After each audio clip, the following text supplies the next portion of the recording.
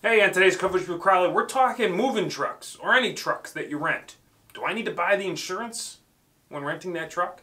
So we did a video a few days ago regarding renting a vehicle. And a long story short, we came to the conclusion that you don't need, in the state of New York, if you have a few different things in place, you do not need to pay for the insurance to rent a private passenger vehicle. Make sure you check out that video to find out the descriptions of what those things are. But what we determined for you is that if you rent a truck, a moving truck, a U-Haul truck, anything along those lines, your insurance policy is not going to extend to that coverage. Your personal auto policy is not going to cover that moving truck if you're in an accident.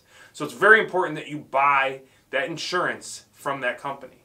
Hey guys, I'm Mike Crowley, owner over at Crowley Insurance. I understand you're only going to have the rental truck for a day, a half a day, a few hours to move something. But it's very important that you buy that insurance for that truck.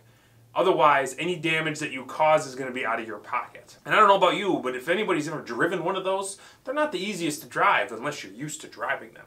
Hopefully you found this video to helpful and to answer some questions that you might have had and help protect you in case something ever happens or stops you from doing something you didn't want to do and now you're stuck doing it. Please, if you like this video, if you found it helpful, hit that like button below. It would mean the world to us. And as always, we appreciate you watching and we'll see you again soon.